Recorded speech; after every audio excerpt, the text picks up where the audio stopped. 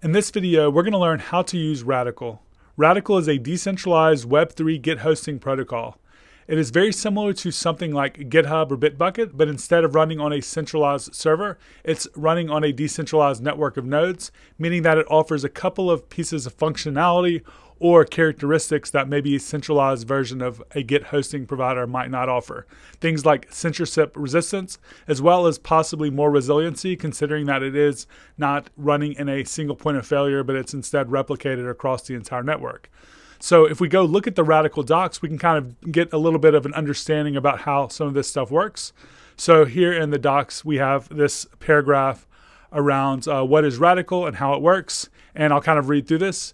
Radicle is a network that is powered by a peer-to-peer replication protocol built on Git called Radicle Link. Radicle Link extends Git with peer-to-peer discovery by disseminating data via a process called gossip. That is, participants in the network share and spread data that they're interested in by keeping redundant copies locally and sharing, otherwise known as replicating, their data with selected peers. By leveraging Git's smart transfer protocol, Radicle Link keeps Git's efficiency when it comes to data replication while offering global decentralized repository storage through the peer-to-peer networking layer. Since all data on the network is stored locally by peers on the network, developers can share and collaborate on Git repositories without relying on intermediaries such as hosted servers. Now, Radicle's been out for quite a while now, but they just recently launched the Radicle CLI.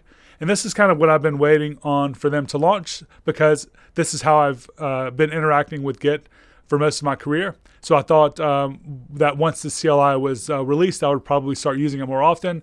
And I've tried it out, and it's actually really nice. So in this video, I kind of wanted to show how to use the CLI.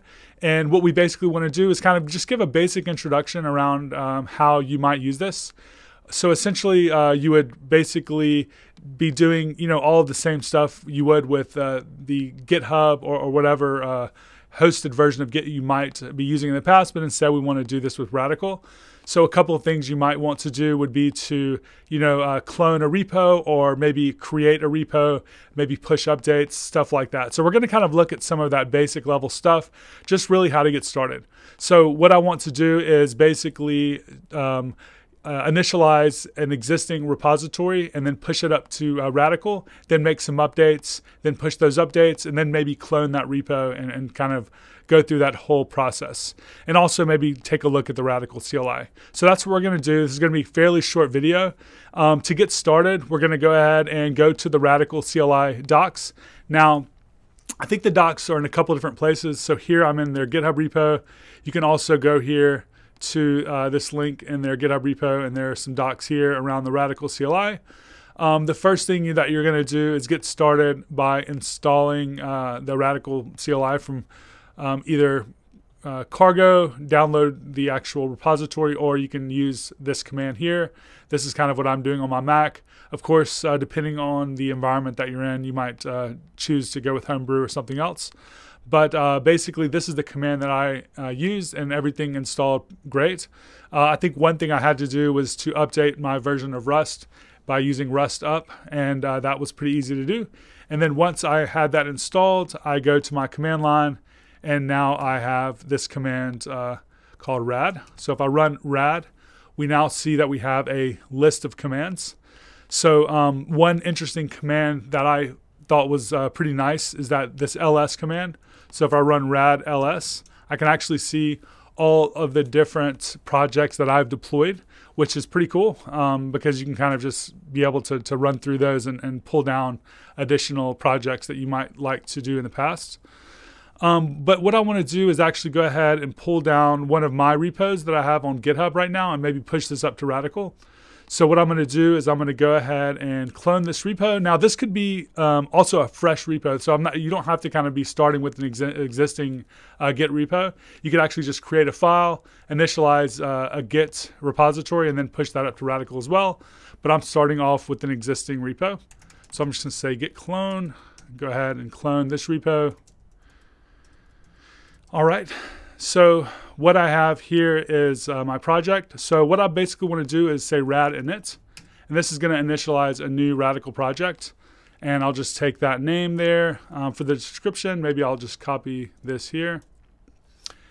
And this has gone ahead and initialized this project. So what I can do is say rad dot, and it will kind of give me the hash. And then if I want to push it up, I can say rad push. And then when you initially set up your CLI, it's going to allow you to set a password. So I'm just going to go ahead and enter my password. And there are a couple of different nodes that you can sync with. So if I go to Radicle and we go to try it out, we go to the web client. Here you'll see that we have a couple of seed nodes, and this is kind of essentially where you're going to be pushing your code to. And I don't really know the difference between these, but I'm assuming there are going to be more of these in the future. But let's just say we want to choose Pine, since there's like less projects maybe. We would just choose that. And this is going to go ahead and push that up there. So now we have a couple of different links where we can kind of see where this is available. But let's go here to Pine. Let's refresh and see if there's now 8 projects. And there is. And now if I go to this Polygon Ethereum Next.js Marketplace, I see that my repo is now available. So that's pretty cool. I can also just copy this URL here, and I can go and paste that in, and that should also take me here as well. So we have that. Here in the user interface, it shows you how to clone, and you can clone either using the Radicle CLI or using the Git CLI. So you can say git clone and have that there, or you can say rad clone and have it there as well. So let's push an update. So what I want to do is just open this up in my text editor, and what I might say is let's like differentiate this repo by going to the README and saying on Radicle and saving that. So if I go back here, I can say git status.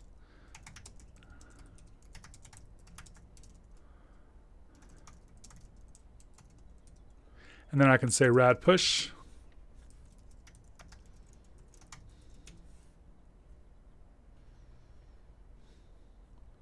All right, and now if I go look at that updated version, then I see now on Radicle, which is pretty nice. Now let's say that we want to iterate on this project and pull it down somewhere else. So I might just go ahead and just delete that repo. And I might go ahead and clone. I'll copy this to my clipboard, paste it there. And now I have my repo there. There's a couple of other commands that you can use. So you can authenticate with multiple profiles. So if I run rad auth, I can kind of see the current profiles that I have and the current one that I'm using.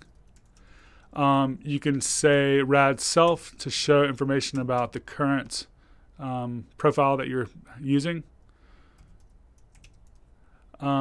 You can add other remotes. By default, you're set up with a remote called rad, and that's kind of the main remote or the origin remote. You can pull updates just like you could with Git by running rad pull. You can actually check out. So for instance, if I wanted to remove that and I want to say rad ls, I can actually, I believe, say like rad checkout there, and then I have now this this project that I just pulled down. So we could do that. There's a couple of other things that you can do by connecting your Ethereum account and your ENS address and stuff like that. So I haven't actually tried out all of these commands yet. I've just been playing around with the last couple of days. But what I really like about the CLI is it kind of offers a really, really nice set of basic functionality, and it's really easy to use. And it offers me a way to push my code up to this decentralized network and you know, just have it available there as well. And I kind of like to use Web3 protocols when I can, so I'm going to probably start using Radicle more often. The cool thing is that you might just do anyway is just have it available in both places. You know, if you want to push your code up to Git, you can still do that, but you can also have it available in Radicle for whatever reason. You might want to use that as well. So that's kind of it. We just walked through the Radicle CLI. I'm still a beginner here. I'm still kind of learning all this stuff, but I wanted to kind of share with you what I've learned so far and how you might use this. If you're from Radicle and you're watching this, I found that some of the things that I just went through weren't really that well documented. So just consider adding like a getting started guide that shows how to do all this stuff. That would be really cool. And other than that, great job on everything. So that's it. Thanks for checking out this video, and consider subscribing to my YouTube channel for future videos. Thank you.